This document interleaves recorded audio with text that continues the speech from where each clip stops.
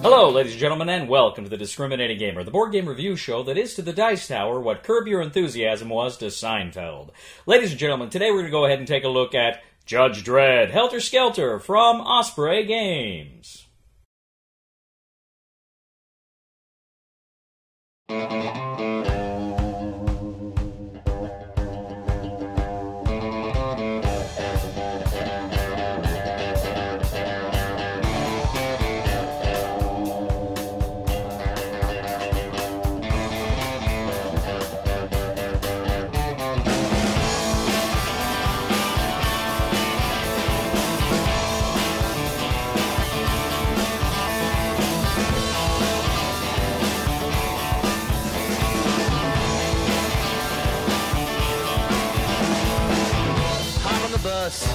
Looking at the ladies in and they be looking at me. Ain't coming no fuss. Wherever they be ladies, brother, that's where I gotta be. Other men in my dust. Women that happen to be my territory, but I got issues with trust. So wait a little while before you ask for a key. Hanging out on the bus. Yeah, yeah, yeah, yeah. Oh, honey, yeah, you and me on the bus. Yeah, yeah, yeah, yeah. If they're rolling me in my kid or they in my pocket, but if they did that, be finally. In Judge Dredd, Helter, Skelter from Osprey Games, 2 to 4 players take on the roles of the various factions found in the Judge Dredd comic books, including, of course, those kooky judges themselves. Each player faction will have 5 distinct figures with their own, of course, stats and special abilities, and each player at the beginning of the game will go ahead and receive 10 location cards. These are cards that have numbers on them from, I believe, 1 to 100. The game board itself is a map of either the Hall of Justice on one side or the city blocks on the other side. Each location will be numbered to correspond with those number cards, and some of the locations will represent rubble, which can provide cover, or other spaces that are just out in the open. Now, the first thing players do is they're going to look at those location cards, and they're going to select 5 locations, one for each of their characters, and place them face down next to each of their characters. Once players have selected each of their locations for their characters, then they will pass the 5 location cards they didn't use to the next player, and they will then take their 5 fragments of reality tokens, which are in their color, and they will place them on the board in those locations that were not previously selected for their characters. On a player's turn, he has to do several things. First of all, he has to deploy a character, first of all, assuming he has characters that still need to be deployed, meaning what he will do is he will reveal the location that that character goes to, and then he will place that character in that specific location. Next, he can either deploy a second character, or he can take actions with a character already on the board. Now, players can take as many actions as they want, but they have to play a card for each action they take, and they've got a limited hand size, so that's not always the best thing to do. They start with 7 cards, and that can get whittled down pretty quickly if you take a lot of actions with your characters. Now, the action cards that you have show each of the character icons in one side of the card, and some of them will be highlighted, meaning you can use that card for those specific characters. If it's not highlighted for that character, you cannot use that card, at least for any of those upper standard actions or special actions as well. However, there is a wild card action at the bottom of the card that can be used by anybody. Assuming your player can use that card, you can go ahead and play that card to move. If you want to climb to a higher location, because there is some elevation issues here, you can spend 2 cards to climb. Now, there will be certain kinds of ranged attacks you can play, and there will be melee attacks you can play. Of course, you use melee if you're in the same space as the person you're trying to attack, and you can fire at anybody across the board, assuming you have line of sight. Line of sight is blocked by those cover areas. It's also blocked by solid yellow lines, which represent walls or obstructions. So go ahead and you play those cards. Now, if you are being attacked on your turn, you can go ahead and you can play a defense. So if you're being hit with a melee, you can spend, of course, your own melee icon in order to defend against that attack. If you're standing in cover, you can play a cover card to essentially grab cover there. And if you can deflect the card, you can play a deflect to deflect the bullet as well. There will be some other special actions you can play at this time, and there will also be some special defenses you can play as well.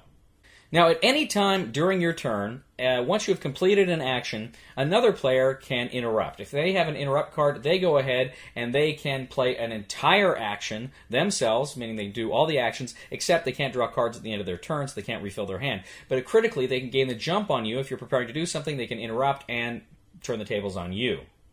After they finish, turn order resumes as normal. Now, at the end of your turn, you go ahead, you pass the turn marker, the turn player marker, and then you draw cards. You can never have more than 7 cards, but all things being equal, you can draw 3 cards up to a maximum of 7.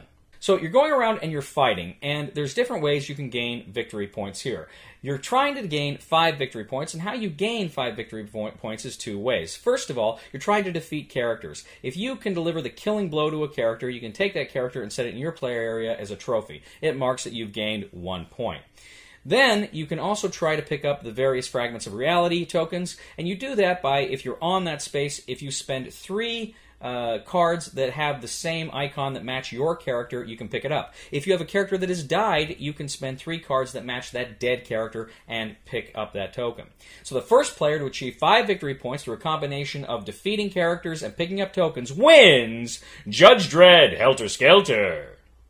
Now, there's a lot more going on in the game. Of course, just a basic overview of the rules. This is a brawler. This is a, battle royale. You get your guys in there, and everybody's fighting everybody, and you're trying to be the first to gain those points. Now, this card system here is very interesting. Again, this is a game that treats cards like their currency, but you can use them for attack, you can use them for defense, you can use them for just basic actions like moving. You are limited by your cards. You can spend a lot of cards on defense, or you can spend a lot of cards to interrupt, and when it gets to be your turn, you can't do anything because you don't have the cards for it. So you have to be very judicious in how you use the cards. And it's a very interesting system, the way those icons on those characters are highlighted, meaning not every card is going to be used for everybody. And when you draw those cards, you may be in a prime position to do something you really want to do, but if you don't get the cards, you just can't do it. You have to wait a turn. That leaves you vulnerable. You have to wait till the next draw.